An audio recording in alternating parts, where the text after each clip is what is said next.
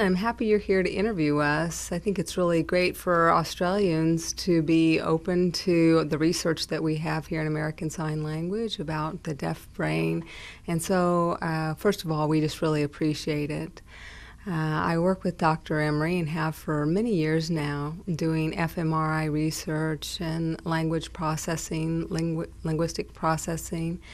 And we've done research related with facial expressions, and we have found that, broadly speaking, across all people, that people express emotional facial expressions and their brain tends to be activated on the right hemisphere. And that's broadly speaking again.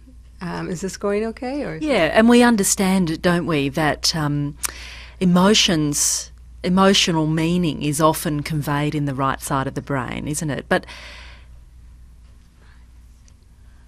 well, it's involved during processing emotional facial expressions. So when you see another person expressing emotion, often it is activated in the right hemisphere. And also, linguistic processing tends to be in the left hemisphere, as we know.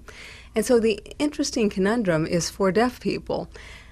People who observe facial expressions that have a linguistic meaning, a grammatical meaning. And let me give you an example if I can. I wish this could be that'd be great. I wish this could be caught visually, but the example is of adverbials and adverbial facial expressions. We can describe the facial expressions that you are doing, so we might do that a bit on the way. Okay, for example, I'm going to use a sign now for writing. Okay, to write. So you've actually got your hand out in front of you and you are, in effect, holding a pen and writing on your hand. Right. And so my facial expression is like this. So my tongue is slightly protruding between my lips. And now I'm pursing my lips and using the same verb to write. So the verb remains static, intact, but what's changing is the facial expression. And they have completely different meanings. One meaning is that it's an everyday activity, that it's a normal activity. The other one has a different meaning. And so it connotes these different meanings by the facial expressions. So this is a simple example of how facial expressions are used in American Sign Language grammar. For deaf people to observe someone speaking, they have to be able to process that information, both linguistically and effectively. And so the question that I wanted to raise was, what happens within the brain structures? How do people process this type of information? And so we did a neuroimaging study using fMRI as our tool to observe how people, when viewing a sentence, would react, what would be evoked in their brain. Generally, hearing people, when they're watching emotional facial expressions, do have right hemispheric stimulation, as we would anticipate. Deaf people, however, have activity on both hemispheres. And when deaf people are looking at facial expressions that are coupled with a sign, they have strong activity in their left hemisphere. Whereas hearing people who are unfamiliar with sign language, sign-naive people, maintain right hemispheric stimulation. And so so they, in a way, they are not, people who don't sign aren't seeing the language meaning, the linguistic meaning in facial expressions, but deaf people are seeing both. Exactly. For hearing people who see linguistic facial expressions, really, they don't have anything semantically to tie it to. It's just meaningless. It might just be tied to some imagined emotion or whatever. So they don't have that kind of processing in the left hemisphere. But when deaf people see it, they have a specific linguistic meaning that is strongly tied to that facial expression, and that's why processing shows up localized in the left hemisphere. Which indeed is the hemisphere so central to language. Exactly. What happens though if someone is both expressing emotion in a facial expression, but also in that they also are giving some sort of subtle sign language facial expression, some linguistic meaning. What have you revealed about the brain distinguishing between those?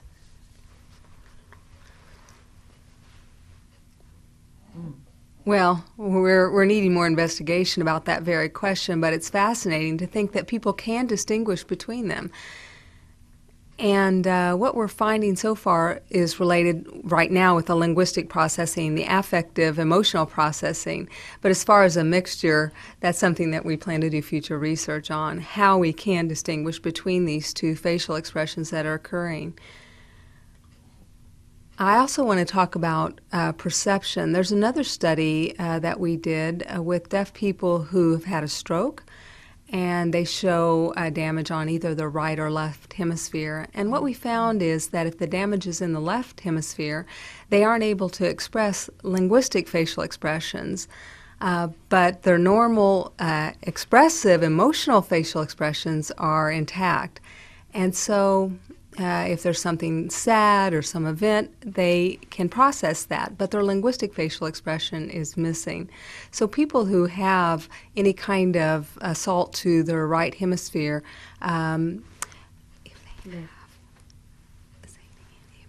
if people who have had right hemisphere damage, signers, for example, their expression of language, linguistic facial expressions is fine, right. But for their emotional facial expressions, it's different. So again, it's showing the distinction between these two types of processing in the right and left hemisphere. Also, you might be able to take them in and process them simultaneously as you're perceiving them. It's very interesting, isn't it? Because the human brain is so attuned to reading facial expressions. There is a whole sort of an anatomy to interpreting facial expressions, isn't there? Give us some sense of that in relation to your own work.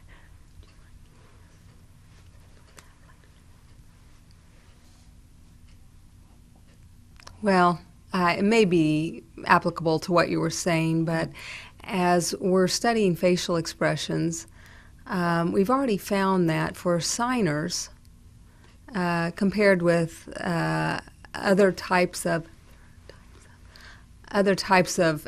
facial tests, facial behaviors, what we have found is that there's one kind of test called the Benton facial test that has been used. And it shows that signers are vastly superior to the hearing control groups. And we've wondered why they're so much better at this task. And so in a study, we looked at a test called the Global Mooney facial expression test that looks for global facial expressions or features. And on that test, deaf and hearing people were not different. But when you compare local facial features, suddenly what you're finding is that deaf signers are superior compared with their hearing counterparts. The reason that we speculate that's the case is because local facial features are so important to linguistic processing of sign language. And so signers have to monitor and maintain these online as they're in conversation. And so these may not be critical for hearing people to observe these local features. To recognize the person. It's not critical. Sorry. Oh.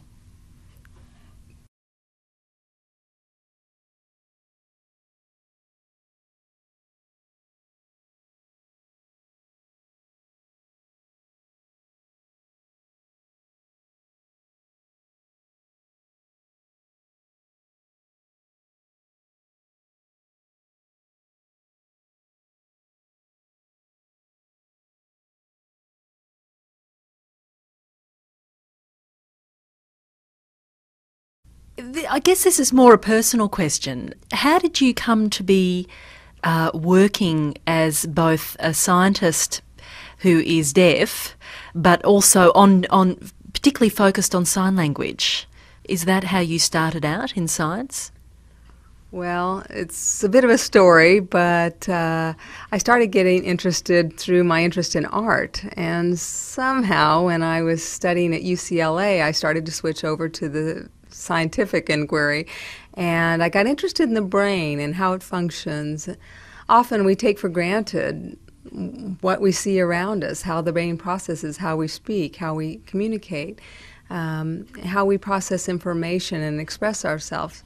It's amazing, really, and once I got started, I just delved into it fully.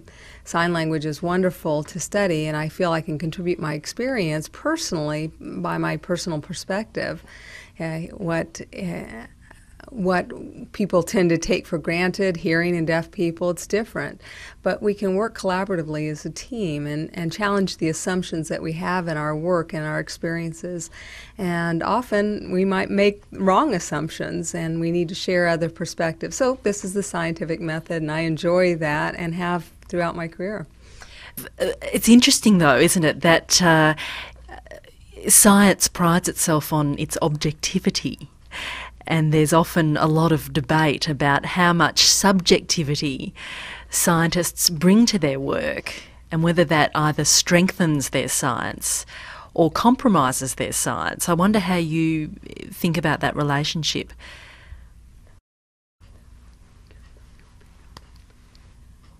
Well, I think the thing about science is, first of all, you have to be curious, right? You have to have some subjective experiences, and then that can be supported by data. So you have to have good experimental design, of course. You have to be able to analyze the results and support your observations, but that's an ongoing process.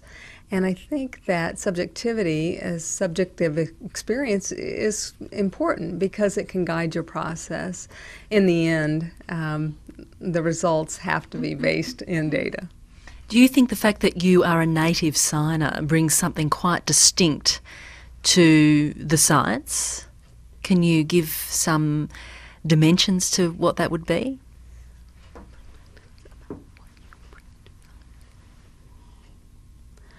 Well, I think one thing that I can say is that my experience as a visual person, I can compare. Let me give you an example. Growing up deaf, when I was a young boy, and I was deaf, I considered being deaf perfectly normal, whereas other people had a different perspective about me. And I thought, what do you mean? This is the way it is. As I grew and matured, I started to understand that people hold different meanings to this experience of being deaf, most related to their particular experiences and perspectives of life. So that I feel I can contribute. Did you imagine that you would be a scientist? Never. No, not a scientist. I thought I'd be an engineer. One thing that does come to mind, just in interviews that I've done over the years, let's just say, for example, Indigenous people who become researchers have a kind of inner turmoil or conflict, for example, about whether or not they're kind of being anthropologists of their own experience, that somehow this is kind of politically incorrect in a way, that they're observing their own selves as an anthropologist might. Do you know what I mean? I certainly know what you mean. I understand perfectly. And I think that every person has experiences that they have to go through, deaf or Indigenous people. But I think that science, well, people learn science and they learn the facts, and sometimes how to explain to people that political perspective, it has to be distinct or separate. We're trying to talk about the truth and about understanding more about ourselves. That's the foundation of it.